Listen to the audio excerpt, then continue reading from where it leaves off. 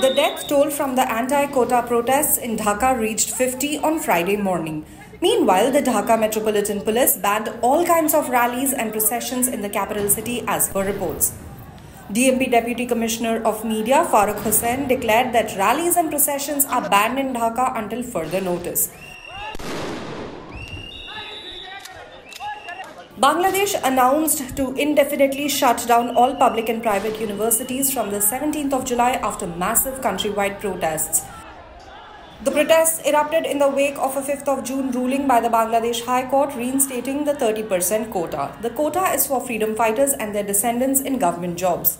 Earlier, it was repealed in 2018 after a massive agitation led by the students and teachers.